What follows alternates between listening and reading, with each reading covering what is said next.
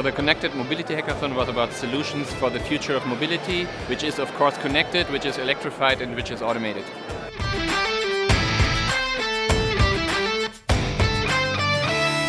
So obviously the choice of this facilities was a good idea, and all the stuff we brought here, our gears, all the gadgets we had, and of course we had our digital toolbox where we offered a lot of APIs and SDKs which they could use and then combine for their purposes.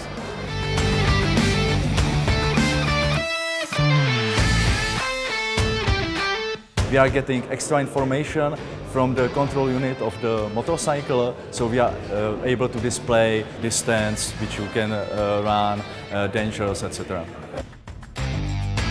I got a lot of feedback from the participants that they said, "Wow, I didn't know that Bosch is so open and does so nice things." And we had those two winners from our hackathon, which really had nice ideas for platooning with e-scooters on the one hand, on the other side, platooning with robot cars.